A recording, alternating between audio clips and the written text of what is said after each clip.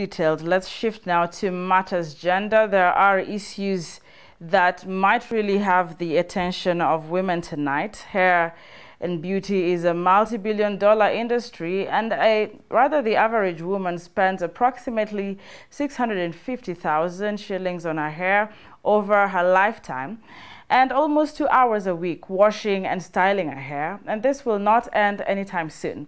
Hair defines a woman's beauty, at least in the modern society, and those not endowed with the natural hair tend to compensate their less privilege with makeup. That's the wigs, weaves, and braids. Now, in this regard, Faith Anyula made rounds in the salons and filed the following story on the value of natural hair to a woman. The kinking African look was a trend in the early 1960s, but it was quickly forgotten, with many ladies joining the bandwagon of applying chemicals on their hair. Meet the latest craze in town among women keen on looking their best. Natural hair is slowly creeping in among the multitudes as women embrace this natural look, citing that it brings out the inner beauty of a real African woman.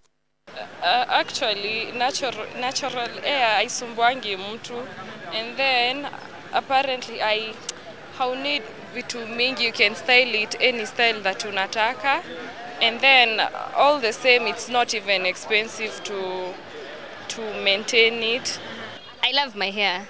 The natural hair is comfortable. Like, it's high time African women, most so black women, should embrace their own hair. Our hair is beautiful.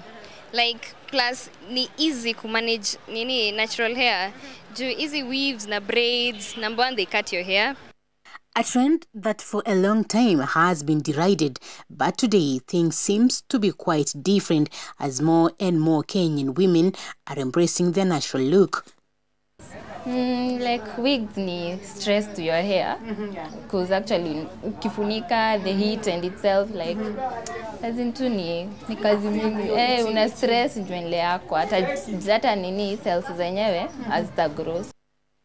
According to Samuel Karanja, who has been in the beauty industry for decades, the number of women opting for natural hair is on the increase, as many of them have started to accept the beauty of it, adding that it is easier to maintain.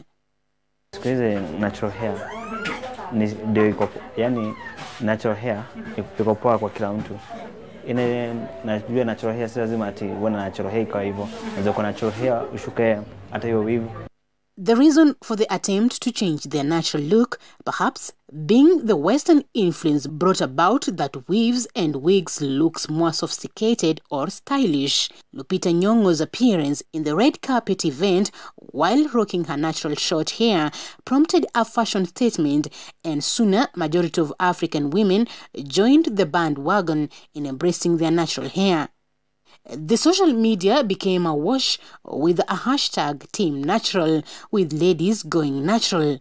Statistics shows that frequent use of chemical relaxers and wearing of wigs is harmful to the hair, as they may lead to things like hair loss, skin cancer, itching, a bad smell due to the heat, and damaging of hair strands. Crossing the gender divide, men seems to be more inclined to Team Natural, with most of them encouraging women to embrace their natural look.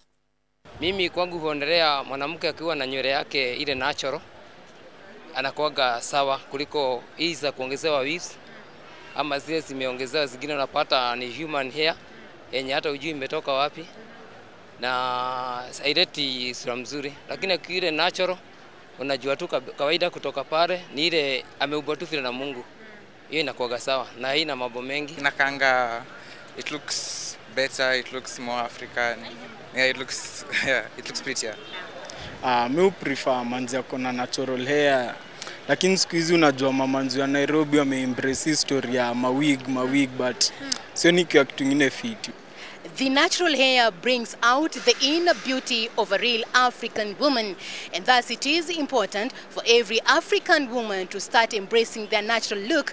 Faith Anyula, KUTV, Nairobi.